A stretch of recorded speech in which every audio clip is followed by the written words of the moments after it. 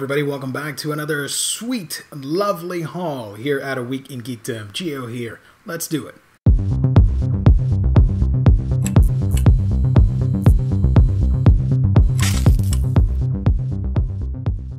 Alright everybody, let's get started with some cool manga action. Here we have volume 15 of Dr. Stone. I don't want to show too much of the art because I haven't read this yet, but let me show you a quick panel right there. Love me some Boichi art and can't wait to continue reading Dr. Stone right here. Next up, we've got volume 20 of Demon Slayer, and I really can't show anything from inside just in case you haven't read it because we're near the end. Just 3 more volumes and we're done with this series. Next up, here is volume 26 of My Hero Academia. I have to catch up with this series. I'm like 2 volumes behind, so I have no idea what's happening.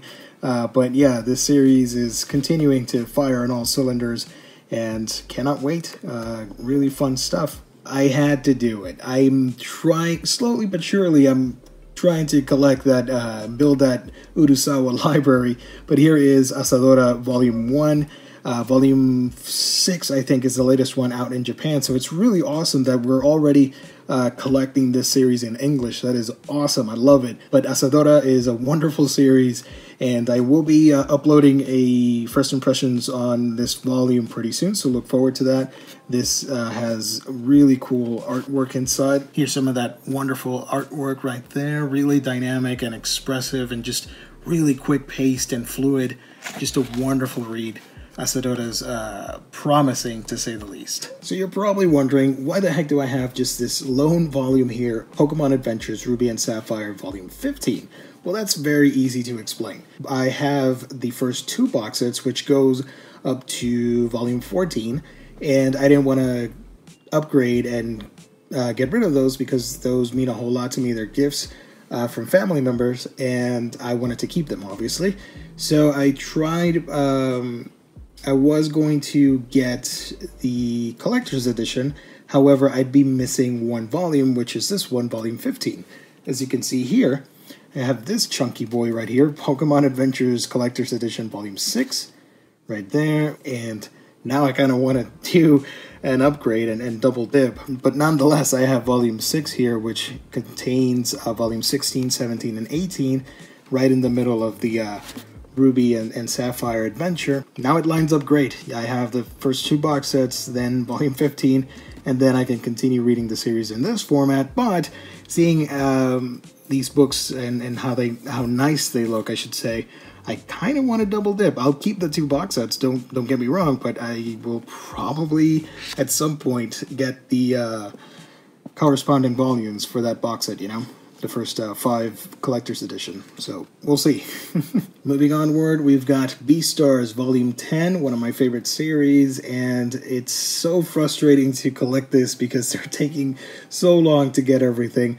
We're not even at the halfway point. It's crazy, but nonetheless, I'm very excited that we have Volume 10 right here, and yeah, looking forward to reading more of this. I should wait a little bit and get Volume 11 and then continue my read-through, because it's a quick read and a very fantastic story and just beautiful artwork. Well, this was unexpected. Here we have Gats. Finally, I caved and got it. I made a review a couple months ago as of this video on Gigant, and I am a big Oku fan. Hiroya Oku, his art is magnificent. I love it. So I wanted to get one of the OGs that everybody likes and talks about. I know what happens in this. I know the story. I've never read it, but I've been spoiled, and thanks to some YouTube videos, and I know everything that happens, but nonetheless, I'm really excited to dig into these omnibus editions. So hopefully, Dark Horse keeps publishing these omnis. Hopefully. Right? Next up, we've got something that I think everybody should. Let me adjust the camera right there. There we go. Tekkon Kinkrit Black and White All-in-One Edition from Taiyo Matsumoto. I think everybody should have that in their library. It is fascinating. I'm digging into this for the first time and really loving it.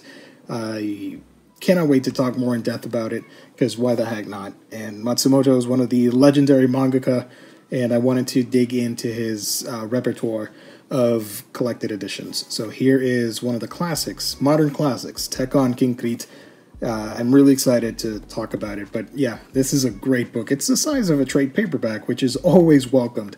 You know, I'm a fan of collected editions, and the bigger the better. Oversized artwork all the way, right? Speaking of wonderful reads, I haven't talked about it on the channel, but I am reading and I am up to date with Blood on the Tracks from Shuzo Oshimi. And I said, you know, I'm missing a really cool title that everybody always talks about, and I wanted to start beefing up my physical library of manga and graphic novels and all that stuff. So I went ahead and picked up The Flowers of Evil Complete Edition, or the Omnibus Editions, or whatever you want to call it. But this is such a really cool looking series, and I remember the crappy anime that everybody hates.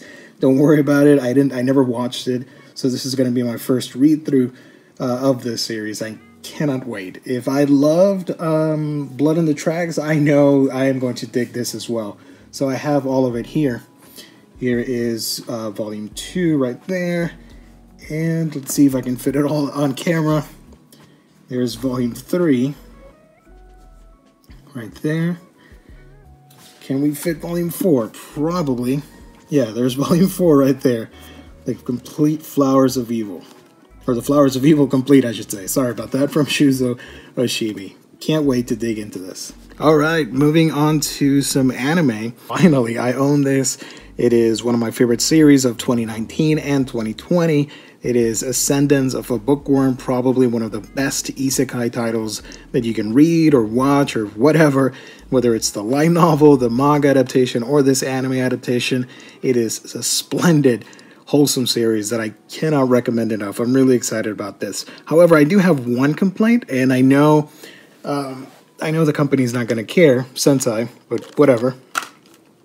I mean, that's it. It's for such an expensive title. That's all you get. Just a disc right there. No internal artwork for the slip cover. No internal art right here. Or a paper slip or something.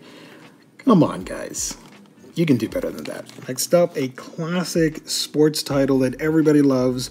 And it's really impressive that Discotek Media can get this license, put 24 episodes on Blu-ray with a great transfer quality, and charge less than a Funimation release for half a 24 episode season series at like $48. This was $32, I think, at Right Stuff. It's insane to me. But hey, whatever. But nonetheless, I got Hajime no Ippo The Fighting Collection #1. See, this is what I'm talking about. Look at the care that went into this. You got the slipcover and alternate artwork right there. You open it up. Let's do that here live. Or not live, you know what I mean. See, you got both Blu-ray discs, and you have artwork right there at the back. This is what I'm talking about. Speaking of Discotek Media, here is another classic brought back to life in 4K Ultra HD. Of course, it is Lupin III, The Castle of Cagliostro, the 40th Anniversary Edition. I've seen this movie, but I've never owned it, which is insane. But I was missing the Cagliostro Blu-ray, and I always forgot to pick it up. And when they announced this, I was like, all right, now's the perfect time to get this wonderful movie. And here you have alternate artwork. This is what I like to see, not what Sentai's doing with their expensive releases. Finally, here is Violet Evergarden from Funimation, the complete series. I'm missing the movie, but I'll get that eventually. I'll watch this first, and then I'll grab the movie on Blu-ray. But I was missing this to continue my Kyoto Animation collection, right? And as a special treat, I'm going to show you guys, as I like to do on these videos. Here's the code for Violet Evergarden. If you grabbed it, let me know in the comment section. So that's it for the anime and manga, and typically I would close out the video. However, I do have more stuff. So this is the others section. So here are a couple of graphic novels, trade paperbacks, hardcovers, whatever you want to call it, for some Western comics that I enjoy. Here we have Monstrous Volume 5. I do have a video talking about the first volume if you want to find out what this series is about. If you love manga and anime with themes similar to like Wolf's Rain, Last Exile, that type of aesthetic, I think you're going to be right at home with Monstrous, in my opinion. Marjorie Liu really did a good job. Sana Takeda's artwork is fantastic in this. So yeah, I do recommend Monstrous. Here's something really cool, really fun looking. This is the final edition of Paper Girls Book 3 from Brian K. Vaughan, Cliff Chang, and a whole bunch of other wonderful people that worked on this title from Image Comics. Really awesome stuff. Again, I did a volume 1 review, so if you want to check that out, highly recommend it as well. This is the final volume of the hardcovers, completes everything. A wonderful, stylistic looking 80s inspired series. So yeah, really cool stuff. I love Paper Girls. A little bit late, but here is Klaus from Grant Morrison, The Life and Times of Santa Claus. This is a really fun, action-packed, trippy reimagining of Santa Claus. I've reviewed the past 2 hardcovers on the channel if you want to check that out. And this third one looks really cool. I love Dan Mora's artwork. It's very animated manga inspired. But nonetheless, here is the third hardcover looking really snazzy as well. Last but not least, let's talk some video games because I love playing some games. And here is Immortals Phoenix Rising for PS4. It was originally supposed to be for the Switch, and the receipt tag from Amazon said Switch edition, but I got the PS4 edition. You know what? I don't really care. I'll play it regardless. I got it for the same price as the Switch edition, so I don't mind.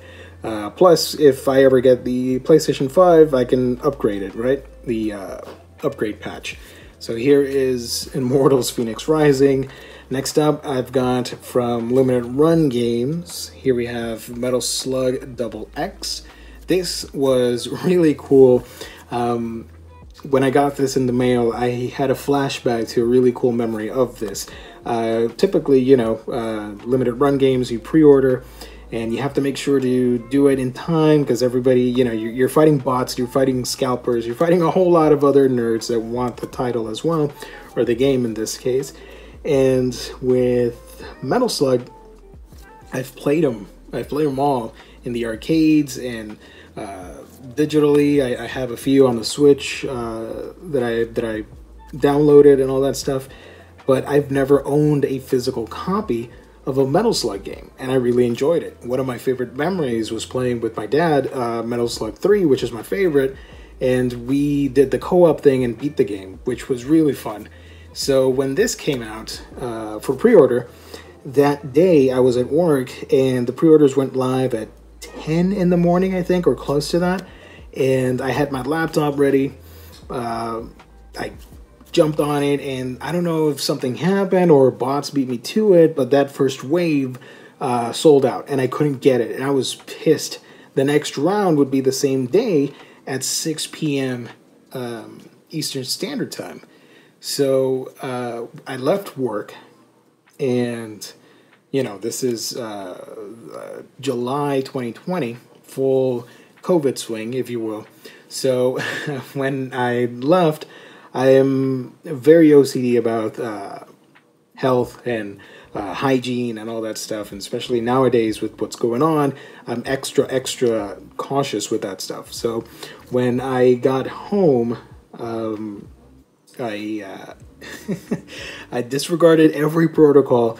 I opened the car door, and instead of going in and doing the whole cleaning procedure and setting everything apart to disinfect and all that stuff, I popped open the laptop. I said, no, I can't wait for all that stuff. I logged in, limited run.